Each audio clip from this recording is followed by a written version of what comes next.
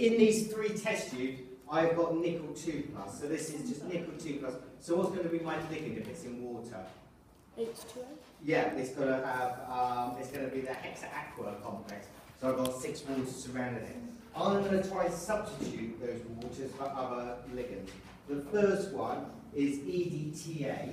EDTA, we drew out that was our hexadentate ligand. It can form 6. So I think it asked me to squirt a bit of EDTA in to the solution. So let's do that and see. So can you see, if I hold this one up, that's gone blue.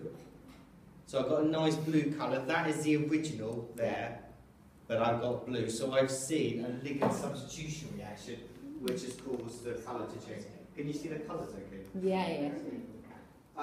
Right, the next one is going to be hydrochloric acid. So let's get that one out. So I'm going to pop a little bit of, so what ligand am I putting in now? Cl minus, yeah, the chloride ion. So the moment it's green. Can you see that is changing slightly? Yeah. Slightly yellowy. Yeah, it's certainly going yellowy, isn't it? Yeah. Not that much. Certainly different. Not hugely yellow, but if I compare it against that one, Right, so I've added the chloride ion for that one. And the final one I'm going to add is concentrated ammonia solution, which is this one. So this ligand I'm adding in is NH3. So let's see. Now hopefully can you see that that's got a nice blue colour. Turquoisey. Yeah. Ooh, darker now. Like so. But it's definitely a nice, you can still see the green at the bottom where it's not popping. But yeah. Okay, cool. So those were the 3 with nickel. And we're going to move on to do the ones with copper now.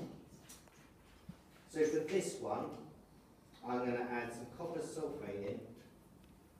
So it's just copper sulfate solution. So again, my ligand for this one is going to be the water.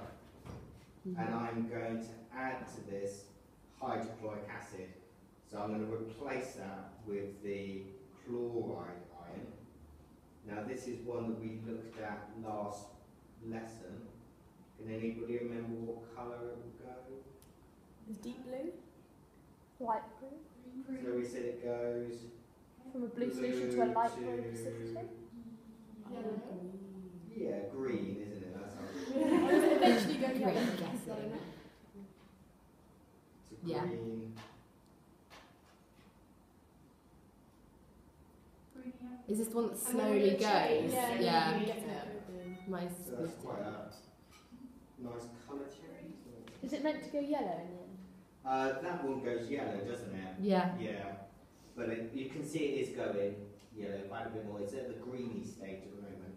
Shall I add a little bit more and see if we can get it to go? Maybe pour it out and then add some more. Maybe if I just add it. Yeah, it's going nicer. Maybe not yellow. Maybe at the top it's a little bit. Yeah, that's a pretty, you can definitely see there's a nice colour change there. And the next one we're going to do is copper sulfate with ammonia solution. So for this one, what's the first thing that's going to happen? Oh, copper hydroxide? Yeah, cool. So I'm going to, what would I see happening? Cloudy, pale blue. Blue precipitate. So let's see if we can get this. So the first thing. Yeah. So I don't know, you may not be able to see that, but at the bottom, can you see, I mean, the top is where the complex has actually formed with ammonia, it's gone all the way.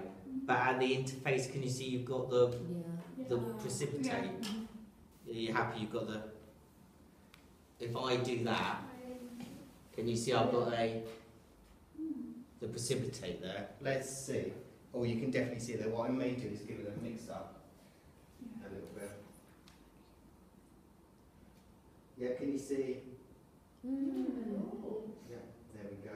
Right, so let's see if we can get that all to go to my deep blue solution. So we now add excess ammonia. Oh,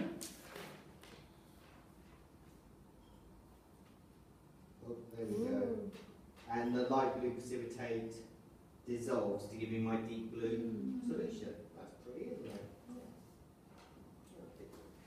Okay, so we've done that, copper sulfate, we have done that. And I think the final one is cobalt 2 nitrate. And let's add some concentrated sulfuric acid to this one. So I've got my nice pinky colour there. And this one I'm going to add concentrated HCl with, HCl2. So here we go.